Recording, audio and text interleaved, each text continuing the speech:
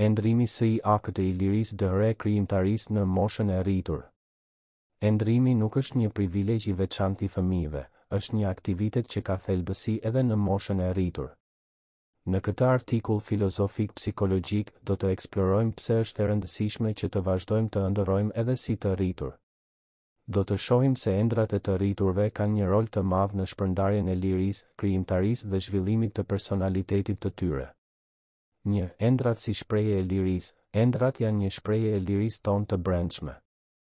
Ndërsa përgjegjësitë e përditshme mund të na kufizojnë, imagjinata jonë është vendi ku nuk ka kufizime. Në mënyrë paradoksale, duke ëndërruar, ne ndjehemi të lirë të eksplorojmë ide dhe mundësi të reja që në realitetin e përditshëm mund të dukeshin të pamundura. 2. Krijimtaria dhe inovacioni. Endrat janë burimi i krijimtarisë sonë. Shpikjet më të mëdha dhe ndryshimet më të mëdha në botë janë shpikur fillimisht në mendjen e njerëzve. Përmes endrave, ne mund të eksperimentojmë me ide të reja dhe të shohim se çfarë është e mundur. Kjo krijimtari dhe eksperimentim në botën e ëndrave ndihmon në zhvillimin e teknologjisë, artit dhe inovacionit në mënyra të panjohura. 3. Ndikimi mbi gjendjen emocionale dhe motivimin. Ëndrat janë burim i motivimit tonë. Kur ëndërrojmë për qëllime dhe synime të mëdha, ne krijojmë një qëllim në jetën tonë dhe ndjehemi të motivuar për të arritur atë që ëndërrojmë.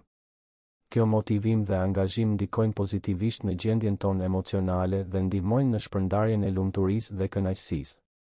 4. Realizimi personal. Endrat janë rruga drejt realizimit personal. Përmes endrave, ne shfaqim dëshirën për të zhvilluar veten dhe për të krijuar një jetë të plotësisë dhe kënaqësisë. Ata na ndihmojnë të krijojmë qëllime të mëdha dhe të punojmë drejt tyre, duke e bërë kështu jetën tonë të ndihet e mbushur me kuptim dhe sukses personal. Përfundim, endrat janë një pasuri e çmuar që i përkasin të gjithë njerëzve, pavarësisht moshës. Ato janë një mënyrë për të shprehur lirinë tonë, për të krijuar dhe për të realizuar potencialin tonë.